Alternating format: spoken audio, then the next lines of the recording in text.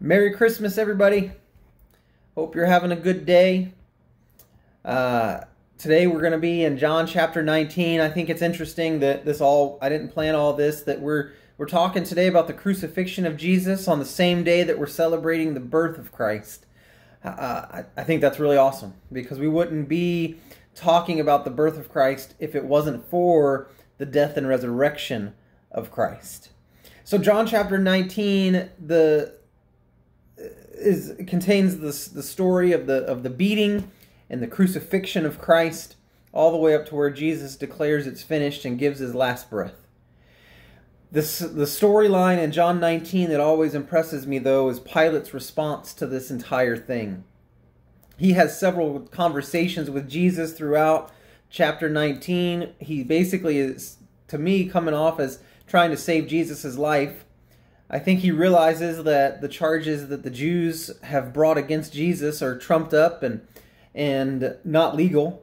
But I also think he's afraid to stand for Christ because he knows it could cost him his position of power and authority. But several times throughout Scripture, Jesus asked his disciples, "Who do you say that I am? And who do the people say that I am?" And now here Pilate is asking Jesus, "Who do you say that you are?"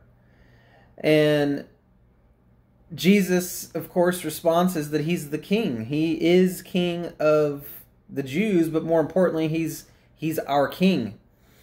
And Pilate ends up putting this inscription above Jesus' head, which is custom to put the crime above the one being crucified. But the Jews didn't like that he put on this sign, the King of the Jews. But it's interesting. I think that's Pilate's kind of way of getting back at them, because that's the very charge they brought against Christ and the reason they wanted him crucified. Yet here they are not wanting that displayed above his head, or at least not written in that way. But man, it just, today as I was reading that and I'm thinking about the birth of Christ and all that it means, and man, today I want you to seriously consider, who do you say Jesus is?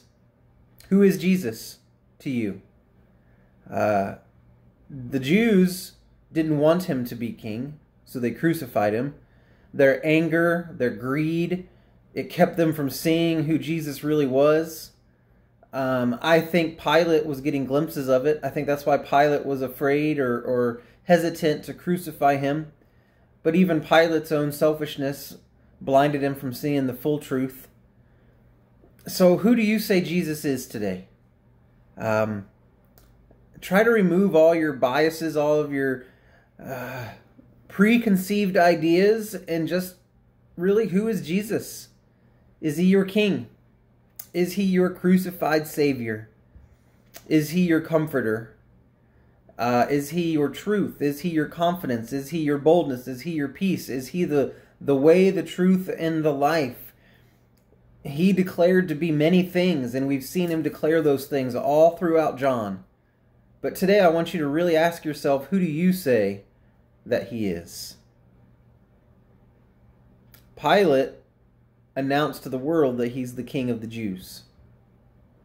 The Jews tried to deny it. But today, who would you declare Jesus to be if somebody asked you? It's an interesting thought. Well, guys, have a great Christmas, and we'll see you tomorrow for John chapter 20. Have a good one.